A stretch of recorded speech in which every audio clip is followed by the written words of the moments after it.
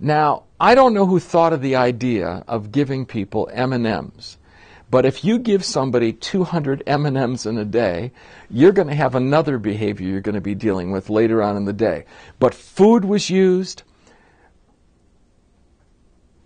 not money, but we had these things called tokens, and I can still picture them. They looked like plastic popsicle sticks with holes on either end. And they were various colors. And what would happen is, and I look back at it now and I said, this was so bizarre, but you don't get it when you're in the middle of it. So what would happen is if you were sitting there and you were having good and seek behavior, I'd give you a token.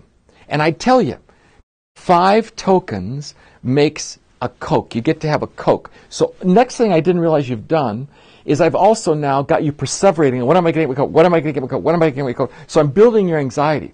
But I have to have good and seek behavior. So for every minute you sit, you get a token. And after 5 minutes, you get 5 tokens, and 5 tokens equals a Coke. There's only one problem with that. Now what happens is you're thinking about the Coke, and you want the Coke right now. Because most people, when you want it, you want it.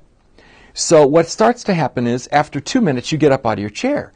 And I say, well, you lose a token. So I take the token away from you. Well, they never taught us that when you take a token away, you piss people off. So now you sit down in the chair and I say, we have to earn the token again because you need 5 tokens. So you start back in, but the clock starts over because you got up out of your chair. What ends up happening is that after about 4 minutes, you're now steaming. You're internally hemorrhaging. You're ready to come out of that chair at me. And I see you start to come up, and I think I'm going to intervene by trying to come over and say, let's work on this. And you hit me. Now, when you hit me, the book said you lose 3 tokens.